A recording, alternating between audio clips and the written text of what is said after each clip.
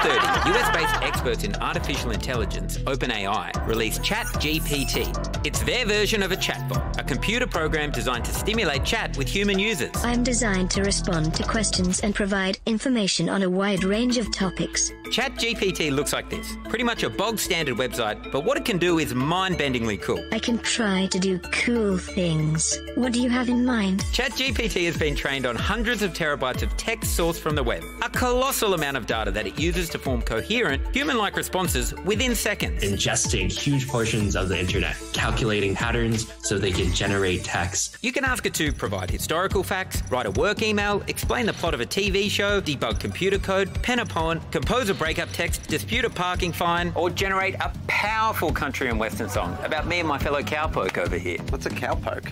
Shut up and listen to the song. All right. Sam and Willie were two cowboys run through the Wild West. They worked the land and tended to the cattle with no time for rest. They were the best of friends and together they would roam. But sometimes they caused trouble in the town that they called home. Sam and Willie, two cowboys on the run, riding through the mountains underneath the setting sun. They lived their lives on the open range, they're wild and young and free. Sam and Willie were two cowboys, you agree.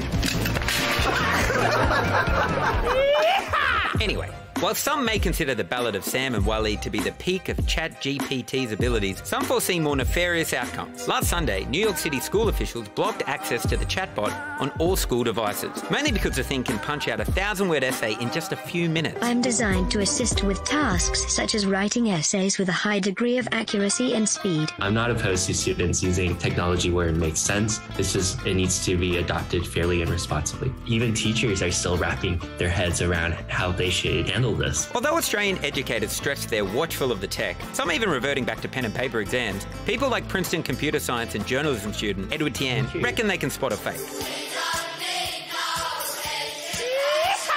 Yeah, so I built GPT-0. It's an app that detects whether ChatGPT wrote an essay or whether an essay is human written. I just actually coded this over my holiday break from school. I was completely blown away by the amount of excitement it generated. The reaction I've gotten with teachers is that like, wow, yeah, it works. Sometimes it confirms suspicions. Now the next step is to build this into a product that teachers can actually use. Sorry, Brent Rambo and fellow kids. Looks like you're going to have to actually do some homework in 2023. That is until the supercharged new version of ChatGPT version 4 comes out later this year, reportedly with the processing potential to write an entire country album. We'll hitch our wagon to that. That's funny.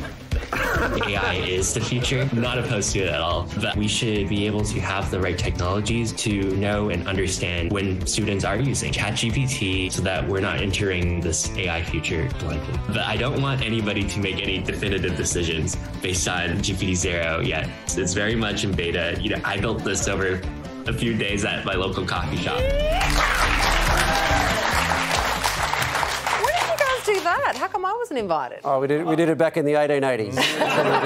Actually, big shout out to Fahreem who did the graphics behind us. Oh. What an effort. That must have taken a decade. Far too long for the subject matter, if you ask me. This is scary. I feel like this is how Terminator started. You know, when the machines started rising up and, you know... This will overtake Google. People a lot smarter than me are saying this is the next Google because it answers things so specifically in a human way and can tell you how to do just about anything. Totally. Well, this is the thing. I'm worried it's going to take certain jobs. My job specifically. I'm a comedian. So I got on today. I put in write a joke for me. So I've written a joke and I got the AI bot to write a joke. I want you guys to see if you can tell the difference. Okay, I'm going to tell two jokes. Okay. This is the first one, okay? Why did ChatGPT go to the bar? To get a bite. As in B-Y-T-E. B-Y-T-E. That's cute. Yeah, okay. That's good. All right, this is joke number 2.